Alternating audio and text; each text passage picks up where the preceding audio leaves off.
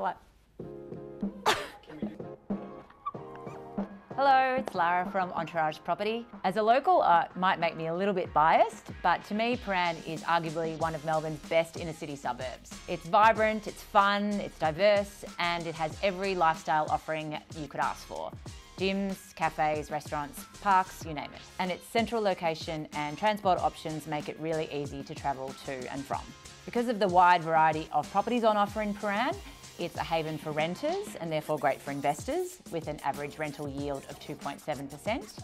It's equally popular with first home buyers, families and upgraders. So let's take a look at my pick for property of the week, 22 Willis Street, Prahran. On 256 square metres, this single-fronted Victorian gem is pretty as a picture.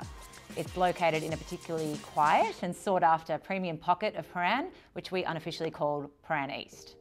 This area borders Armidale, where a comparable property could sell for considerably more. I love how functional this house is for its footprint. It has everything you need and all in the right order.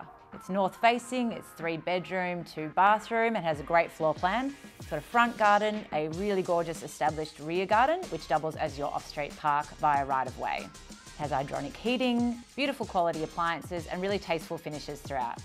Obviously it's delightful as it is, with a sophisticated sort of provincial feel, but you could also put your stamp on it. For a young family or a professional couple perhaps, this property offers an enviable lifestyle. It's close to some really great primary and secondary schools. You've got Hawkesburn Village on one side, parks and cafes, and friendly neighbours like me. And if you're so inclined, Revolver or 161 are just a short Uber ride home, I'm just saying. 22 Willis Street is on the market now with a range of 1.9 to 2 million and 50. It goes to auction this Saturday with Andrew James of Bell Property, and he's one of my favourite and very entertaining auctioneers.